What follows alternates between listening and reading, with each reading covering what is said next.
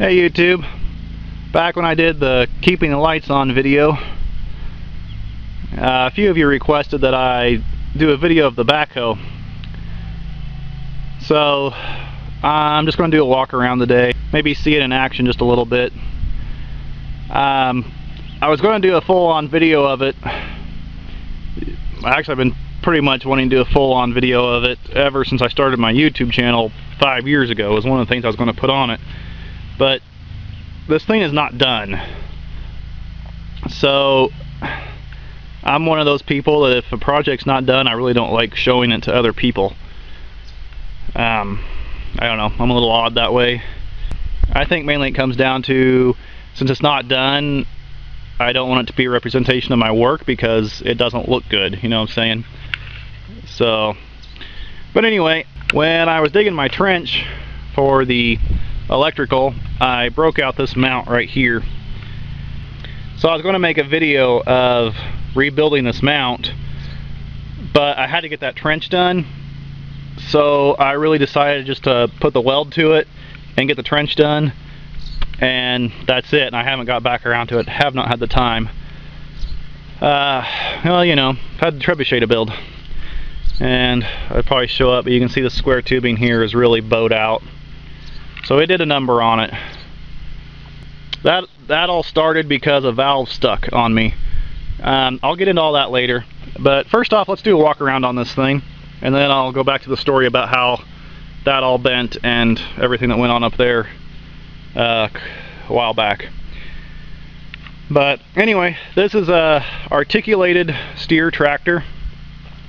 I actually started drawing this thing when I was 10 years old. I remember very well. I was in 5th grade and I was making all these drawings, and the teacher came up to me and started asking me about it, and so that memory is stuck in my head. I didn't actually start building it for a couple years after that, so I think I was 12. I started cutting out everything on the bandsaw and setting it all up in the shop and accumulating parts for it.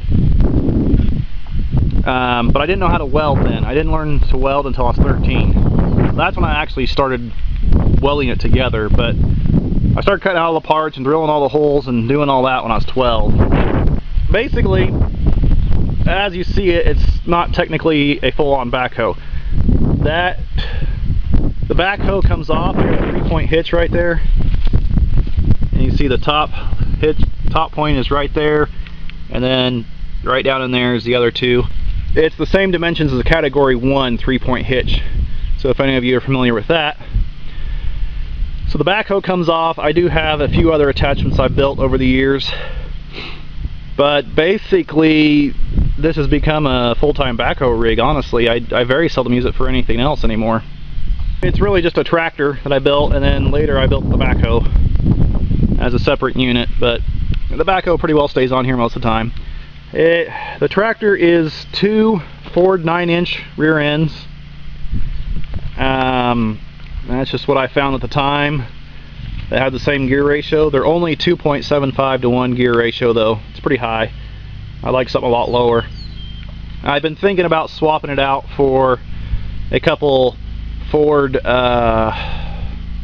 are they, 10.5-inch axles out from under a 3/4 ton pickup. I have 2 of them that are 410 gears, so I've been thinking about putting those under here.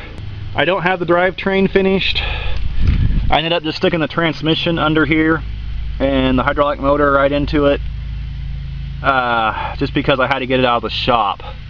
The reason this thing is not finished is I went off to college, so I started building it, actually welding it together when I was 13, and then when I graduated high school, went off to college. I was still only 17 then, and yeah, I didn't have it quite done. It's basically the state you see it as now is where I got it done, and I've just never gotten back to it because, well, it worked. I got it out of the shop, and every once in a while I take it in the shop and play a little bit here and there and make a few adjustments, but you know, I've really got to get the 4-wheel drive done. You know, that transmission just goes in the back axle and that's it right now. What I planned to do with that originally was the transmission was going to sit up here in this area, with the shifter going up through here and the hydraulic motor being right underneath the seat basically, and then it was going to drop down with a gearbox, or drop down with a chain drive, basically transfer case I guess, and then go into the back and front axles with drive shafts that way. That's how I drew it. But it still works great, even in two-wheel drive. I get around really well. It amazes me. Of course, I got lots of weight piled up back here. That helps a lot. I made a receiver hitch for it, and I don't like it. It's too low. I get hung up on that thing, getting on and off the trailer. I have taken this thing over to the neighbors a few times, helped them dig something out. Let's see, got a Wisconsin 4-cylinder engine on it. It's run pretty good over the years. I've been halfway impressed with it, but it's got a sticky valve now, and that's kind of irritating me. It doesn't use much fuel. That's, you know, the good part about that. And it always starts real easy, well, as long as the valve's not sticking. I know if it doesn't start right off, then I got the valve is stuck, and I gotta work on it a little bit. So one of these days, tear it down, but I don't know, keeps running, so I don't ever do it. Kind of one of those things. Originally, I had the gas tank nestled down in here, right above this oil-covered hydraulic pump, and it went over to the electric fuel pump there, and then up into the carb, and that worked much better. Just having the gas tank feed into the carb, it floods out every once in a while. This blue pump drives the unit as well as runs one of the valve banks, and then this pump drives the steering as well as one of the valve banks. I was always going to put a piston pump on here, an actual hydrostatic piston pump, but I've never been able to afford one, and I've never been able to find one, you know, like on a junked machine that was any good, or anything in my price range. Still can afford that even. So I just been using this vane pump. It works pretty good. You know, obviously I don't have any engine braking capabilities, you know, no dynamic braking, but it does work well. So I have a set of valves over here, got 3 of them here, and I got 3 of them over there, and then the steering is in the middle. Those valves are separate from these valves, so I can run both banks at the same time, you know, work 2 levers, which is great for the backhoe. Oh, what else do I need to talk about? Yeah, and then the steering is just its own, you know, 4-way valve under there that runs a cylinder back down in there, and that's what steers it. And then to get the flex in the frame, I thought about this forever. I actually woke up in the middle of the night and had to draw this out because I had a dream about how to do this finally. But this is a ball pivot here. Kind of wore out. Boy, it's starting to come out of there. And then I found an old tie rod off a big truck that I cut down and put up here. So when you steer, it turns on this line here, and then when you go through a dip,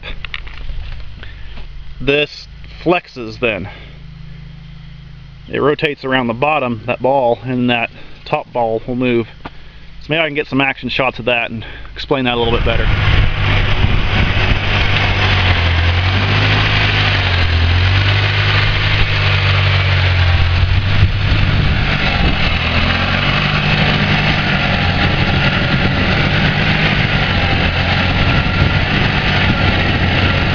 Man, I thought on how to do that forever. You know, whenever I saw pictures of other people's homemade rigs, they'd always put a pipe down here, and it would swivel around the pipe. I just hated that. I just felt like it was too messy. And not near strong either, because, you know, this way you got lots of leverage. So, yeah, I came up with that design all by myself. I was so happy with it. And then one day we went to an ag show, and I saw one of the tractors, and that's exactly how they do it on the big tractors. I'm like, oh, well, that was kind of silly. But, you know, when I started building this when I was 10, you know, we didn't have internet out here. I didn't get internet out here until I was 17, almost ready to leave high school. So I just had to talk to people and read magazines and, you know, do all the research the old-fashioned way. Now when I want to know something, I just get on YouTube and see if somebody's made a video about it. So, yeah. Alright, what else do I need to talk about? Gas tank is up there, I said that. Hydraulic reservoir is this big pipe. That was this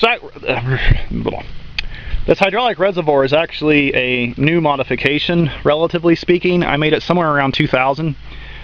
I had an old reservoir on here that was just a square tank like this, but I was having trouble with the oil overheating, and I bought this book on sheet metal working, and the guy made a engine reservoir for a race car in that book, on the sheet metal book. I can't remember the name of the book at all now, but he talked about if you come in on the I want to say quadrant, I'm not sure that's the right term though, that the return oil shooting in this way will swirl around the tank and make a spiral and cool as it drops to the bottom of the tank.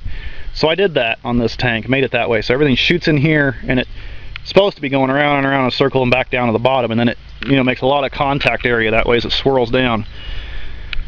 And it made a big difference on keeping the oil cool. I'm really impressed with that design, so I'm really glad I got that book and went to all the work to make this reservoir this way. Oh yeah, something else. My switches died on me, so that's why they're laying back here. This is the starter button and this is the on and off switch, but being out in the weather all these years, they must have corroded up because while I was working on that electrical line trench, they stopped working, both of them did. So I have a jumper back here and short everything out, and nice and safe, right? So I'm going to do a quick recap here. So you got the engine, drives the two pumps, goes to all the valve banks up here. One steers, one goes to the forward and reverse, which goes to the motor, tied to the transmission, back to transmission, back to the back axle. This cylinder here steers it. It flexes through these 3 points. 4-cylinder Wisconsin, 9-inch rear ends, 3-point on the front. It's technically a 4-point, but so yeah, got all that. Phew, I've been talking a while. Hope I can cut this down into a manageable video. This is a category 1 3-point hookup up here, and I think I'm going to change it to the universal skid steer plate. I like that design so much better. But you know, when I started building this, and well, I started drawing it, let's see, that would have been in '87. So yeah, I had no idea what a universal skid steer plate was in '87. I don't know if anybody did. I don't know when that was invented, so I guess I should say real quick then, I got it out of the shop in '95, because that's when I went off to college. So 19 years this year I've had it done, and it's not done by any means. Need to replace the seat too. That thing's really falling apart on me, isn't it? But it's been a great vehicle. I hardly have any money into it. The biggest expense was the hydraulic pump and the hydraulic motor. Those are the two things I bought. Almost everything else I was able to salvage off a similar piece of equipment. So let's talk about the backhoe itself a little bit. This is actually made mostly from a sweep plow, believe it or not. The cylinders I got off of a disc plow, and then some miscellaneous stuff here and there. So it literally cost me $250 out of my pocket to build the backhoe. And I have gone over and helped neighbors, and you know, sometimes they pay me. I don't do that for hire, but you know, sometimes they pay me for my time coming over, and it's like, I'm not going to reject the money. And so far I've made $300 going over and digging out neighbors' hydrants or water lines or whatever, so that's not a bad turnaround. But anyway, the problem I had, this cylinder is quite large. But you know, like I said, this is all salvage stuff, so I used what I had. This cylinder runs off a valve that the pressure is set at 1500 psi, so I kind of needed the bigger size anyway. and these cylinders run off a valve that I have set, I believe, at 2,500 psi. I don't know, it's been too long since I tested that. So the lower pressure, the bigger cylinder actually works out just fine. I only have the one bucket for it. I keep wanting to build a wider one, but it seems like most of the work I do is trenching, so very seldom need it. But the problem I had with it is this bank of valves down in here. Oops, I hit something. Yeah, I think it's alright. This bank of valves down in here, they used to run this top cylinder and then the lift here. And one day I was digging out a tree stump, and that cylinder just kept on extending. I was working the handles for both those valves trying to figure out what the heck was going on, but it just kept extending and kept extending and kept extending, and I was hooked on the root of a tree stump, and the whole front of the machine just started coming up off the ground, and it pushed this entire assembly. This is a new assembly here, this all this plating. It just pushed that right off the machine. All these welds broke out, and just that entire assembly just went off of there. And it stressed this. I didn't realize it at the time that it stressed this. I looked it over and it looked fine. So I ended up rebuilding this completely, and like I said, I didn't realize this was stressed. So when I was digging out for the electrical line, you know, the stresses finally showed up, and if you remember that video, I hit rock at 18 inches, and some of that I ended up digging into the rock a little bit to get down far enough for them to be happy with how deep they wanted that conduit and everything. So anyway, a few times I was reaching into rock and it ended up popping all this off. And as you can see, that hole there is no longer round. So I was going to completely rebuild this, but I just really have not had the time. So yeah, that was the story. Yeah, I'll go get the tripod and we'll set up on that and give you a little demonstration of it turning and everything. And like I said, it's not a finished machine. Every once in a while I do wheel it into the shop and work on a little bit here and there. And someday I really hope to finish it, but because it's not finished, it's kind of why I never did show anybody this thing. But yep, I built it all. I decided just to crank it over before I turned on the camera to see if the battery was good, and I barely hit the starter button and the thing started. Can't believe it, didn't even choke it or anything. So I guess you missed a cold start. Anyway, driving around a little bit.